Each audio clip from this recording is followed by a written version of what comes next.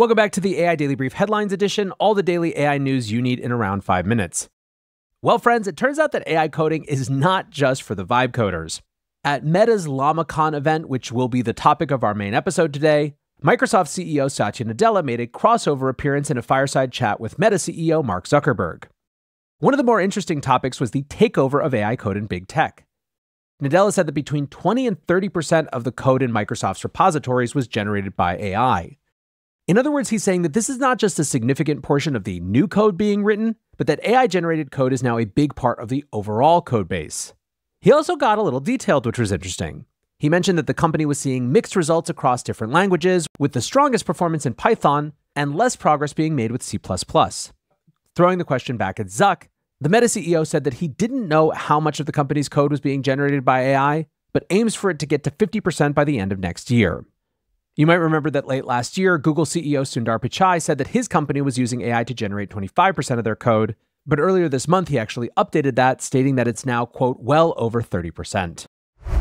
Next up today, OpenAI has apparently fixed GPT-40's personality, or at least attempted to make it less sycophantic. As we discussed on Monday's show, the personality of the default ChatGPT model went haywire over the weekend, leading it to agree with basically everything and overly compliment the user. We talked about all the various ways that was bad, so check out that episode if you haven't heard it yet. But in any case, yesterday Sam Altman posted, "We started rolling back the latest update to GPT-40 last night. It's now 100% rolled back for free users and will update again when it's finished for paid users, hopefully later today. We're working on additional fixes to model personality and we'll share more in the coming days." The company also published a Postmortem blog explaining, "When shaping model behavior, we start with baseline principles and instructions outlined in our model spec.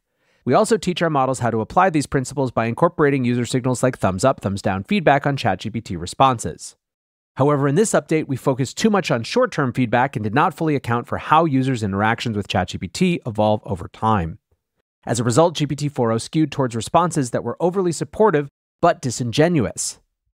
OpenAI model designer Ada McLaughlin had previously commented, "We originally launched with a system message that had unintended behavior effects but found an antidote." Now, the post implied that most of the personality change was to do with a new system prompt rather than additional post-training. Jailbreaker Penny the Liberator had, of course, found the hidden system prompt, giving us a look under the hood.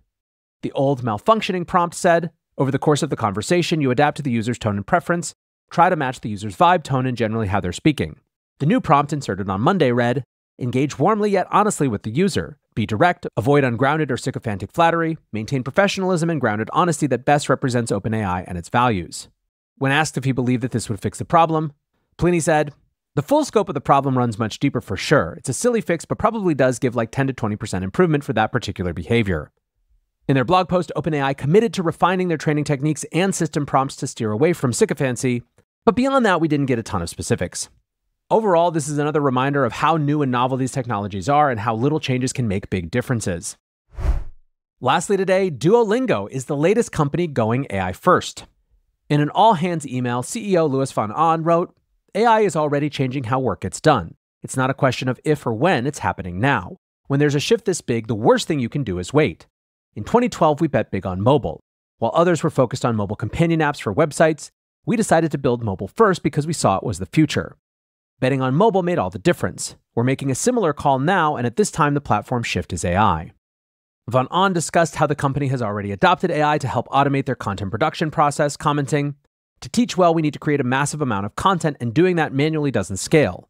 The company also recently introduced a video feature allowing users to chat with an AI avatar, a feature that, as the CEO pointed out, was impossible to build before.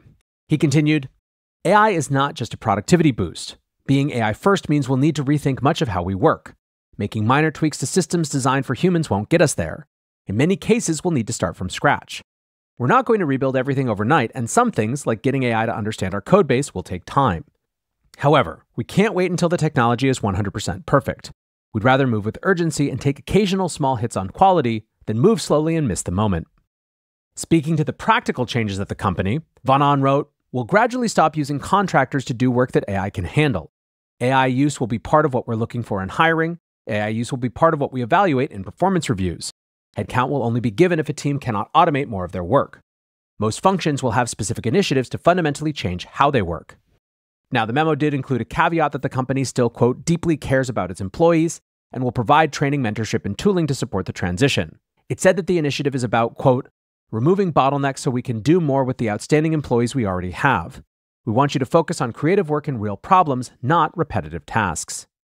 Now, of course, the memo had clear echoes to the Shopify memo released earlier this month, which told the company that increased headcount would not be approved unless teams demonstrate that they cannot get what they want done using AI. AI advisor Ali K. Miller posted, "First Shopify, now Duolingo. If you're a digital native business and haven't gotten the memo, here is the literal memo."